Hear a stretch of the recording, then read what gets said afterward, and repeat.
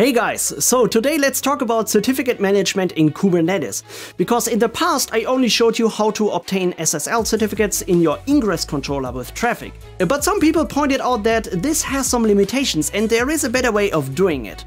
And you're absolutely right, so I spent some time researching and I want to show you a way to decouple the certificate management from Traefik and do it with a separate tool instead. And this works great with any other Ingress controller as well, like Nginx for example, and it makes the certificate management in Kubernetes extremely easy. So let's start and take a look at Cert-Manager. I guess most of you have worked with SSL certificates before in Kubernetes, and you might know that managing them isn't always easy, because if you want to expose an application securely via HTTPS, you need to somehow get a valid SSL certificate for it. And the most common way to do that is probably with Letsencrypt, but sometimes you might also have to add and manage self-signed certificates. And of course, you want to ensure that these certificates don't expire and are automatically renewed. That's what I was doing with Traefik before, and I have configured it to automatically obtain a Letsencrypt SSL certificate for any application deployment on my cluster. And that works pretty well in a small Kubernetes environment. You can very easily expose all your services and workloads with trusted SSL certificates, but it also has two major disadvantages. So first, if Traefik as your Ingress controller is also responsible for managing the certificates, it is a central point of failure. So if anything goes wrong with it, or you might want to switch your Ingress controller later, you need to reissue all your SSL certificates. And second, if you're planning to use it in bigger environments, Traefik really doesn't support Letsencrypt in a high available setup, at least not in the free version. And that's why Traefik itself suggests using the Cert-Manager in these scenarios to decouple their certificate management from it. Cert-Manager is a free and open source tool that can add and manage SSL certificates from many supported resources like Letsencrypt, HashiCorp Vault or Venafi.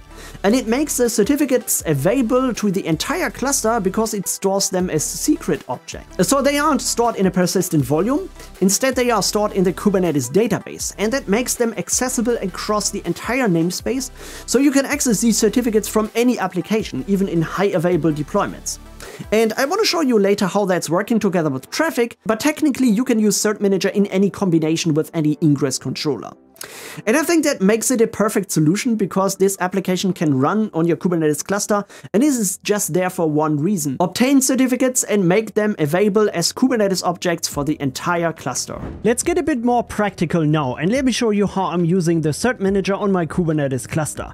And to demonstrate that to you, I thought it might be a good idea to just create a new Kubernetes cluster and start with a fresh deployment of Cert-Manager. That is actually very simple for me because I can just create a new Kubernetes cluster on my favorite cloud provider, Civo, who is also sponsoring this video, by the way. So just a few words about Civo. It is a cloud native service provider that can deploy a Kubernetes cluster in just about 90 seconds. It's very comfortable to manage through their web interface, a terminal client or Terraform. Really cool, and they also offer fair pricing for their services. If you want to follow this video along, you can just try it out with the free credits and deploy a new Kubernetes cluster with Traefik. So just go to the Kubernetes menu and select Create New Kubernetes Cluster. Just give it a name, just select the appropriate sizing. And then if you scroll down, you can see that it should be automatically deployed with Traefik as your Ingress controller. So you just can click on Create a Cluster and wait a few minutes until this is finished. And once the deployment is done, you can just click on the kube config to download it and authenticate to your cluster, and then you're ready to go. So this is exactly what I've done. I've not configured anything else on this Kubernetes cluster. I know this was a bit fast, but I guess if you're watching this video, you probably have worked with Kubernetes before. And if you haven't, you can still follow along, because this is a very beginner-friendly setup to get started with. And if you want to learn more about it, because you're not quite sure about all the terms and tools we are using in this video, I've made a ton of content about Kubernetes, and more stuff is definitely coming. So check out the playlist about Kubernetes here on the channel. I'll link you that in the description down below. And if you haven't already done it, subscribe to the channel and like the video. That's really helping me out. Okay, so once you have the Kubernetes cluster ready, you can install the Cert-Manager, which is also pretty straightforward. So you will find the instructions for the Cert-Manager on the official homepage, and then you can install it with kubectl or also with Helm. So that is what I would do. I always use the Helm package manager to install it because I believe this is just the easiest way to do it. So first you need to add the Jetpack Helm repository to Helm and then update it so you make sure that you're always using the latest version. And then before you install it, you should also install the Kubernetes custom resource definitions. So that's important, otherwise the Kubernetes cluster doesn't know the resource types you need to define later when you're issuing and managing the SSL certificates. And there are two ways to do this. So you can apply the custom role definitions with a kubectl command and just apply this one, or you can add this parameter at the end of your Helm package manager command. So let's do this. So this command installs the Cert-Manager into a separate namespace, which is automatically created if it doesn't exist. And at the end, I've also set the parameter to install the Kubernetes custom role definitions. So let's hit enter. And this may take some time, so just wait for it and don't worry if you don't get any output. And once this is finished, you should see that the deployment of Cert-Manager is complete. And you can verify if everything is working correctly by just querying the resources in the namespace Cert-Manager. So let's switch to it. And let's get all the pods that are currently running. And then you should see 3 different pods, one for the Cert-Manager, the K-injector, and the webhook. And that's it. That's all to install the Cert-Manager in Kubernetes. You can now start configuring the certificate resolvers to obtain your first SSL certificate. By the way, if you're watching this video, you don't need to write down any commands or templates that I'm using in this video, because on my personal GitHub page, I'm maintaining a repository that will help you in this case. So in the boilerplates repository, I'm maintaining all the different templates for various projects like Ansible, Docker Compose, Terraform, and also Kubernetes. When you go in this folder, you can also find the Cert-Manager templates I'm using in this video. Okay, so let me show you the first object that is always needed to get a certificate, and this is the issuer. The issuer is a Kubernetes resource that represents a certificate authority. So if you have watched my videos about SSL certificates, you may already know, a certificate authority is responsible for generating and issuing certificates. And the Cert-Manager also has a different concept for an issuer and a cluster issuer. Because the issuer can only work in one namespace. So that means when you want to use it across multiple projects and generate certificates in different namespaces, you need to use a cluster issuer instead. And that's probably the best way to do it, so I just know a few reasons why I would want to use an issuer instead of a cluster issuer, but yeah, that might be different for your scenario. The cluster issuer YAML file that I've created on my boilerplates repository that can work as a template. You might need to change a few things here, but first you need to decide whether you want to get a certificate from and if you're using an HTTP or a DNS challenge. So in my case, I wanted to get an SSL certificate from Letsencrypt by using the DNS challenge, and I think that's much easier than using an HTTP challenge. It also allows you to use wildcard certificates, but it requires a few things to be prepared. So first you need a DNS provider that allows you to use a DNS challenge to verify the ownership of your domain. And most big DNS providers supports that and have clear instructions how to set up the authentication. For example, I'm using Cloudflare to manage my DNS records, so I have a few domains that I'm managing here. And by the way, Cloudflare is also a real DNS registrar now, so you can't just manage your domains with it, you can also buy them directly from Cloudflare. And they are one of the cheapest providers out there because they don't take any additional fee for registering top-level domains. They have a very interesting page about the pricing for their domain registrations, so it's definitely worth taking a look. But anyway, you don't need Cloudflare by any means, so you can also use any other DNS providers, but it's actually pretty easy here. So to complete the DNS challenge for SSL certificates, you first need to create some credentials on your DNS provider. On Cloudflare, you just need to log into the web interface and then open your main profile. And on the left menu, go to API tokens. So here you can create a new API token, or you can just use the API keys. That's what I'm using. So you can just view and copy them and then create a Kubernetes secret object to store them in your cluster. So let's do this and create this secret. You will also find a template for this on my boilerplates repository. So here you can just uncomment these lines depending on if you want to use an API key or an API token, and just place your API key in here. So let's apply these credentials on my Kubernetes cluster. Now the cluster issuer doesn't need to be placed in a specific namespace because it can work in the entire Kubernetes cluster. So you just need to fill in a name. For example, I'm using the ACME issuer here as a name for the cluster issuer. And I've also configured my email address. That is also needed. And you should also choose which server we want to use. So I have added 2 separate servers in this template, the Letsencrypt production and the Letsencrypt staging server. So you can use the staging server to test SSL certificate, but it will be never trusted by any client. So if you're using it for production, always use the production server, of course. And next, to configure our DNS or HTTP challenge, just like I said, I uncomment these lines here to configure the DNS challenge on my Cloudflare provider. So I just added the email address and the API key. So I just added a reference to the API secret objects that I've just added and added the credentials to. And that's it, so you don't need to add anything else. There are some optional parameters for selecting the DNS names here, but we don't actually need that because we specify the DNS names later in our certificate. So let's just save this and apply this ClusterIssuer template to our Kubernetes cluster.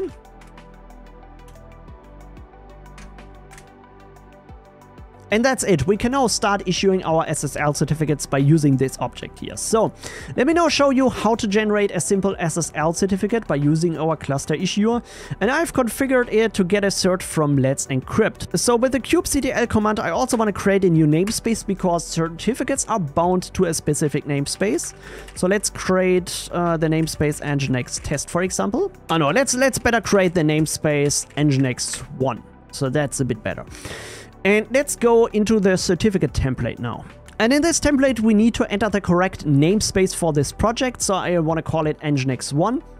And the secret name is actually the name of our secret where the certificate will be stored later in. So when you want to refer to it in your ingress objects or in your applications, you always need to refer to this name. But I just name it all the same, otherwise I might get confused. And in the issuer reference, I need to fill in the name of the cluster issuer object. So in my case, the ACMA issuer. And now it's very important that you change the default kind issuer to the kind cluster issuer. Otherwise, it doesn't really work because this cert will always search for an issuer object and not for the cluster issuer object. And you should also fill in the correct DNS names. So in my case, I want to add a DNS name for the subdomain nginx1.clcreative.de. So on Cloudflare, I also need to add this in my DNS names. So let's go into my domain and go to DNS entries. And now I need to copy the public IP address of this cluster. So let's go to Civo. And let's copy this public IP address and add another record for nginx1.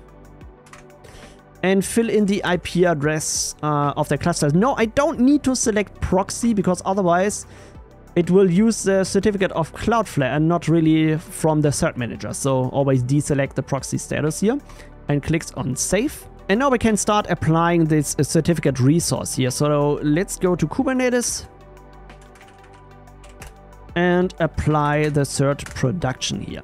And now when we apply the certificate manifest to Kubernetes, the Cert-Manager will start the generation process. And if you're wondering what is now going on in the background, you can check this by executing the describe command onto the Kubernetes object, which is a certificate. And I need to switch the namespace, obviously. And now you can see what is going on. You can see that this is currently starting to issue a new certificate, but there's not much more information about it. But there's also another object created, which is called certificate request. So this is what's happening in the background. And let's describe the certificate request to find out what's going on. And you can see that this is currently pending. So it might take some time until the certificate was issued for you. So you might spend some time troubleshooting this, but all the log files and events are stored in these Kubernetes resource objects, and you can always get them with the describe command and find out what's going on. So in my case, let's check it again and let's see if it's working now. Yeah, you can see now the certificate is issued. You can see everything is okay, it's approved, all the statuses are true, and the certificate is fetched from the issuer successfully. So now we can start using it in our projects.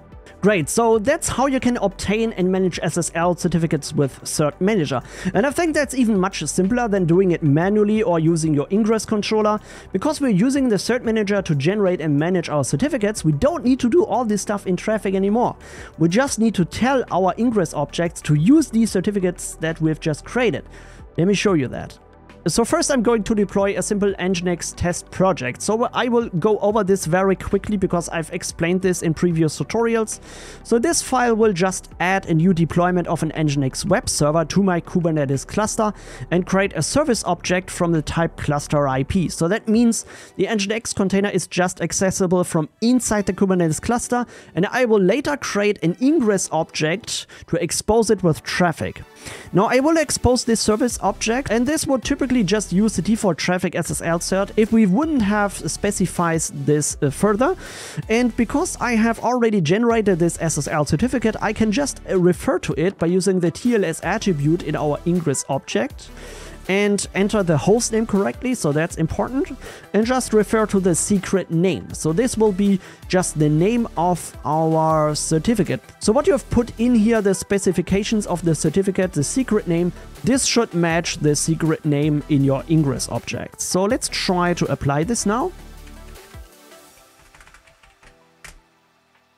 And let's check if everything is running. So the container is currently creating, so that may take a few seconds. And let's try to open this website now. So let's go in here, and you can see that the certificate is valid. And you can see if we go into the details of this certificate, this is just the certificate that was issued by the Cert-Manager. So really, really nice. So I hope this was interesting for you. To be honest, I should have done this earlier instead of managing SSL certificates in Traefik before. But yeah, this of course only works in Kubernetes and not in Docker. So it's still sometimes useful to know how to obtain SSL certificates in Traefik. Anyway, whenever I'm working with Kubernetes now, I will now use the Cert-Manager to manage my certificates. I haven't tested it for self-signed ones though, but I guess it's pretty much the same. I just added another template for self-signed certificates issuer in the Git repository, so that's needed when I want to use it for a Kubernetes cluster that I'm self-hosting in my internal network. By the way, speaking about my internal network and my home lab, in case you're wondering what's going on here, so I'm planning a ton of content in that space, so we will talk about K3s and self-hosted Kubernetes at home. I'm really excited to start working on this project, and I hope you will enjoy it as much as I do. And as always, thank you so much for watching. I will catch you in the next video. Take care everyone. Bye bye.